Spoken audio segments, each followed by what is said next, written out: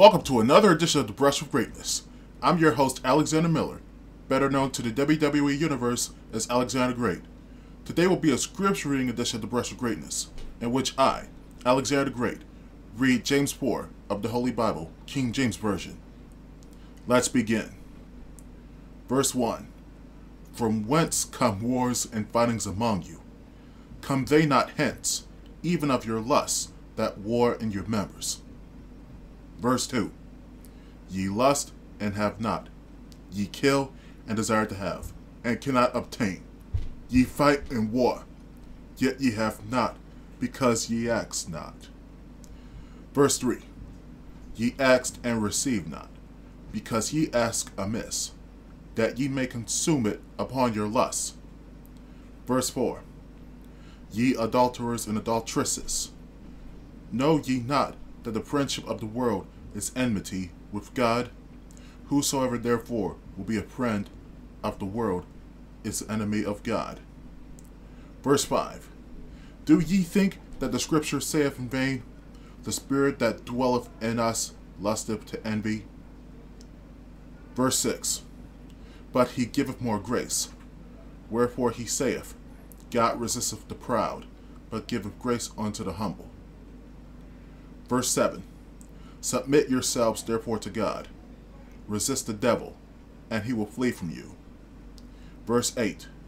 Draw nigh to God, and he will draw nigh to you. Cleanse your hands, ye sinners, and purify your hearts, ye double-minded. Verse 9. Be afflicted and mourn, and weep. Let your laughter be turned to mourning, and your joy to heaviness. Verse 10. Humble yourselves in the sight of the Lord, and he shall lift you up. Verse 11. Speak not evil one of another, brethren. He that speaketh evil of his brother, and judgeth his brother, speaketh evil of the law, and judgeth the law. But if thou judge the law, thou art not a doer of the law, but a judge. Verse 12. There is one lawgiver, who is able to save and to destroy. Who art thou that judgest another? Verse 13.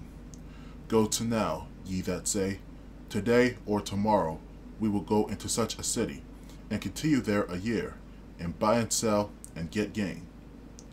Verse 14. Whereas ye know not what shall be on the morrow. For what is your life?